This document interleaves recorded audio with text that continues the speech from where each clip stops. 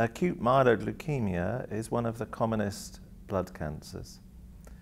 and it occurs because of acquired abnormality in the bone marrow. The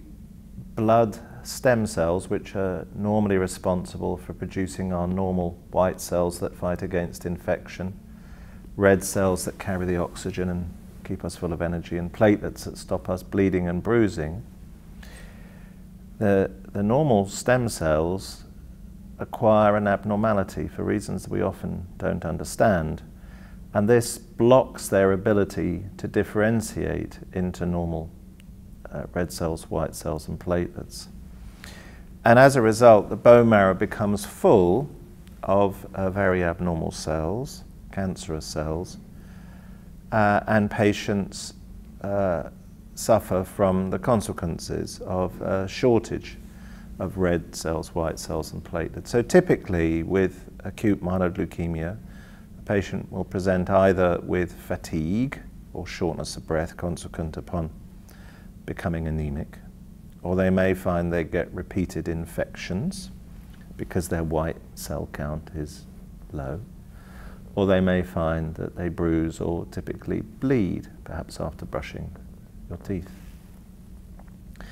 And so those are the presentations of what we call bone marrow failure, where the bone marrow fails to do its normal job. So it's important, when first diagnosed with acute myeloid leukemia, to understand that those are the common symptoms and that there is a potentially reversible cause. And the way that we go about putting patients back to full health